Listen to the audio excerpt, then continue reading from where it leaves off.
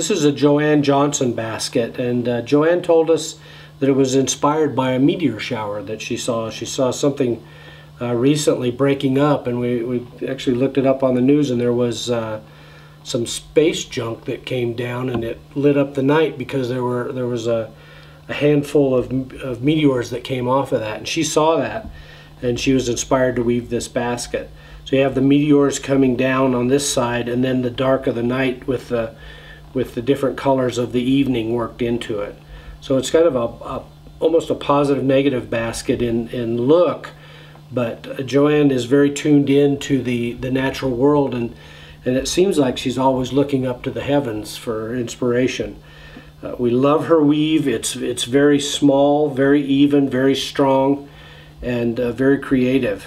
Joann's just one of those weavers that when she walks in, you know it's going to be something great, and the inspiration is going to be even more fun to hear.